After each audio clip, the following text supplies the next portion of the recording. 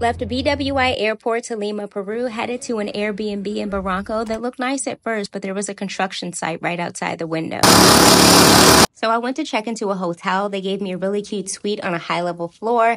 Not sleeping, just resting my eyes. Found out the hotel has bicycles for guests, so I was out.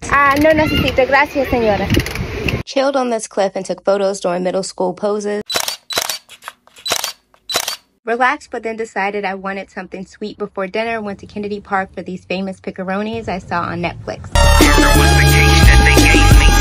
Here's the crime scene, CSI. There was a murder outside of a restaurant. I'm trying to get a break from crime in America.